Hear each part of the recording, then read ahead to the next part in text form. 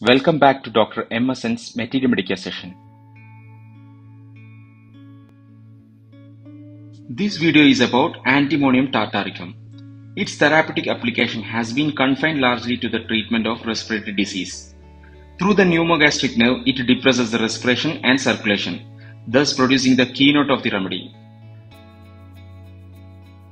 Guiding clues are ailments from bad effect of vaccination, thirstness in most complaints, extraordinary craving for apple, face cold, blue, pale, covered with cold sweat, fan-like motion of wings of nose or dilated nostrils, irresistible inclination to sleep with nearly all complaints, diseases with a sunken face and eyes, diseases originating from exposure in damp basement or cellar.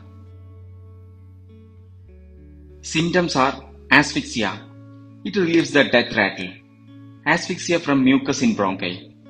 Asphyxia from impending paralysis of lung. Asphyxia from foreign bodies in larynx or trachea. Asphyxia with unconsciousness, drowsiness and coma. Mechanical asphyxia as apparent death from drowning. Asphyxia neonatorum. Children wants to be carried. Child clings to those around. Child cries and whines if anyone touch. Child will not let you feel the pulse. And vomiting until he faint. Vomiting during heat. Vomiting during cough.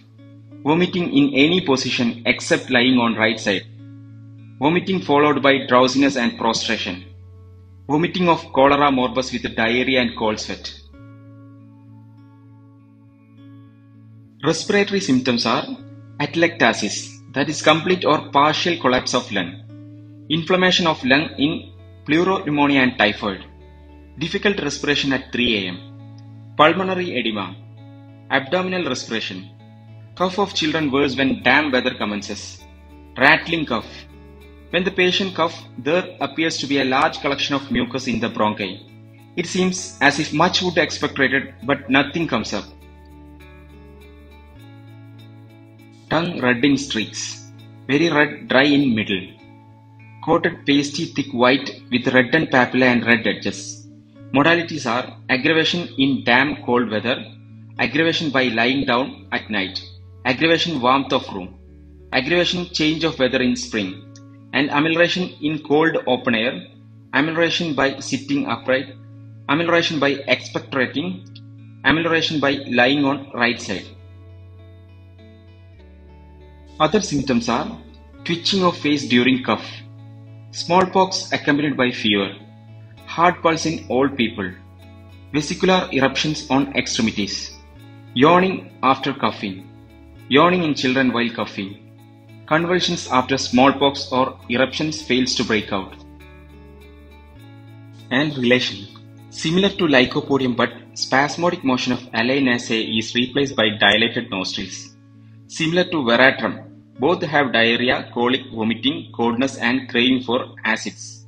Similar to ipecac, but more drowsiness from defective respiration, nausea, but amelioration after vomiting. When lung seems to fail, patient becomes sleepy, cough declines or ceases. It supplants ipecac.